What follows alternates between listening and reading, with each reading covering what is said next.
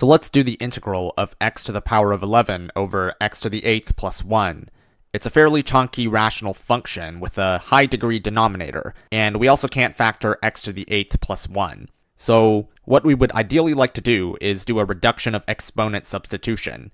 This means we do a u substitution to rewrite the integrand in terms of u, where the degree of the denominator is smaller. We would ideally like to substitute u equals x to the 8, or u equals x to the 8 plus 1, but we would need an x to the 7 in the numerator to make it work. But we don't have that, so we could try substituting u equals x to the 4, which would make the denominator u squared plus 1. If we use the substitution, then we would need to have an x cubed term in the numerator since the derivative of x to the 4 is 4x cubed. We don't have that, since the numerator is x to the 11. But notice how we can rewrite the entire expression as 1/4 times the integral of 4x cubed times x to the 8 all over x to the 8 plus 1 dx. This allows us to rewrite the entire integral in terms of u.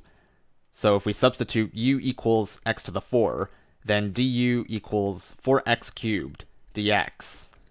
So then the entire expression can be rewritten as 1/4 times the integral of u squared over u squared plus 1 du, since 4x cubed dx is replaced by du, and then x to the 8 in the numerator becomes u squared, and x to the 8 plus 1 in the denominator becomes u squared plus 1. And this is because u squared is just equal to x to the power of 4 all squared, which is just equal to x to the power of 8. So now the integrand is in the form of an improper rational function, or one where the degree of the numerator is not less than the degree of the denominator. In this case, the numerator has a degree of 2, which is the same as that of the denominator, and we want the degree of the numerator to be less.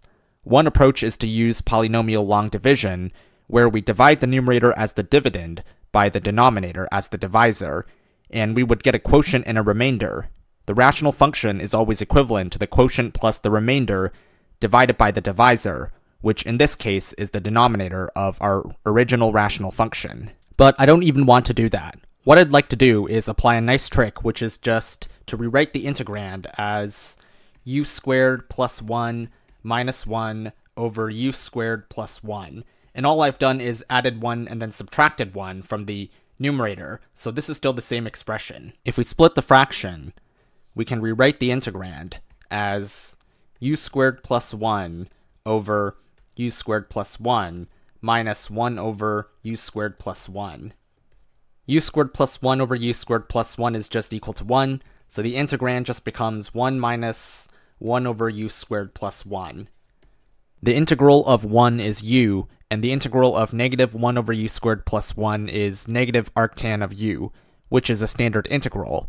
And there's also a constant of 1 over 4 at the front. So this becomes 1/4 times u minus arctan of u plus some constant c. Since we previously substituted u equals x to the 4, this just becomes 1/4 times x to the 4th minus arctan of x to the 4th plus some constant c if we substitute x to the 4th back in for the u. If we distribute this expression, we can rewrite this as 1/4 times x to the 4 minus 1/4 times arctan of x to the 4 plus c.